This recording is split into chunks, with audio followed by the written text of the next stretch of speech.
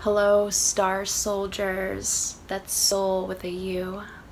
There are a lot of stars in the sky this month, so it's gonna be a month, and that's why we're here today. How are you all doing?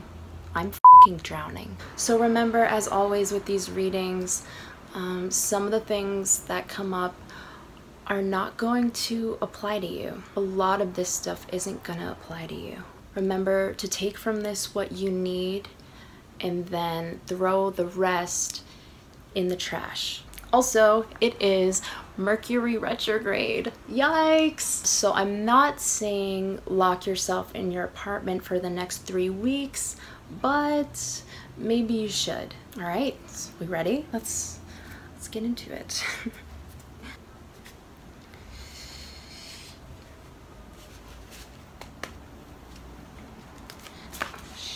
I got it. Okay, we're gonna draw our first card. Oh, wow. Wow. This is the Five of Cups, and it is the disappointment card. Obviously, you're disappointed about something right now, but at the same time, you could be disappointing other people while disappointing yourself and everybody else. Okay, that's good. After that, we have the, ooh, this, you know, of course this was gonna come up for your reading. This is the Prince of Wands.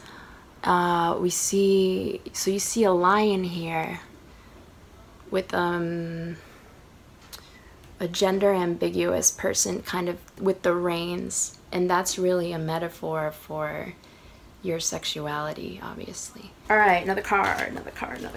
It's calling us. It's calling our names. I don't know what this one means. Last card. This one's, oh snap, yeah. I saw this one coming. This is the Three of Discs, and it's a lot like the colors of the wind, but also the water. There's some water going on. And the discs. The discs are for like, if you like playing frisbee with your friends in the summer. Okay, thank you so much for joining me for this reading. Make sure you subscribe, and I'll see you next month for your August reading. Bye.